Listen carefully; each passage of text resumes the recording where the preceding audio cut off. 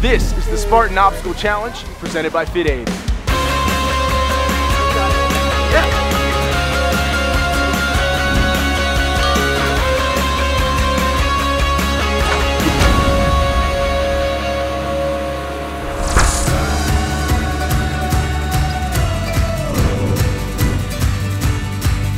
The next challenge is the Barbed Wire Crawl, testing speed, aggression, and a little bit of technique. You want to catch momentum in between each line. You're doing awesome, so you're going fast. To be successful at CrossFit, you have to be willing to adapt to different workouts.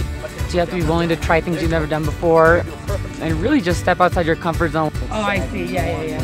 There's every kind of obstacle is going to go against you. There's never a real comfort zone. Some of the hardest challenges when it's just everything in your body telling you not to do this, you're just going to have to take that next step. It's dirty. It's a dirty obstacle. I hate it. But you know what? This is what makes us tough. What attracted me the most at this first Spartan race I ever did was the fact that I didn't know what I was getting myself into. Every obstacle that we do in a Spartan race, we have to tackle it, because if we don't tackle it, we suffer from it. It's the same thing in CrossFit. The will to win is the same across the board. I personally think it's important to push your body to new limits. If you push your body to new limits, it kind of shows you what you're capable of, and then it transfers over into your everyday life. Athletes, are we ready to rock? We all know the rules. The athletes are going to head down through the barbed wire, out to the other side, around that flag, sprint it home, and tag off with their teammate. First team for both athletes to finish will be your winner. All right, who's going first? Ladies, to your marks. Get set, let's go! Whoa, quick snag from Emily right out of the gate on the first bar, but she's off and going. Took a little bit of assistance out of Isaiah.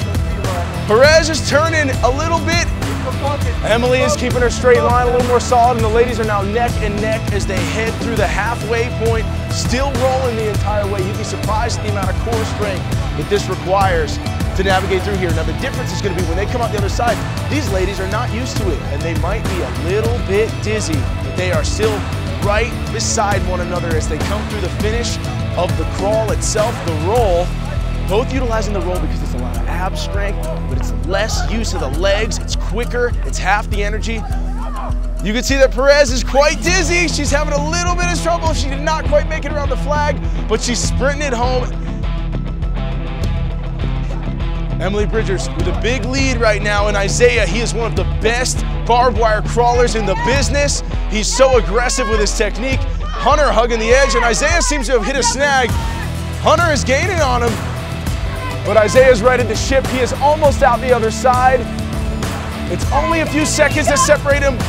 Hunter is snagged as well. He's losing valuable seconds, valuable time. Isaiah sprinted it home to the finish line right now.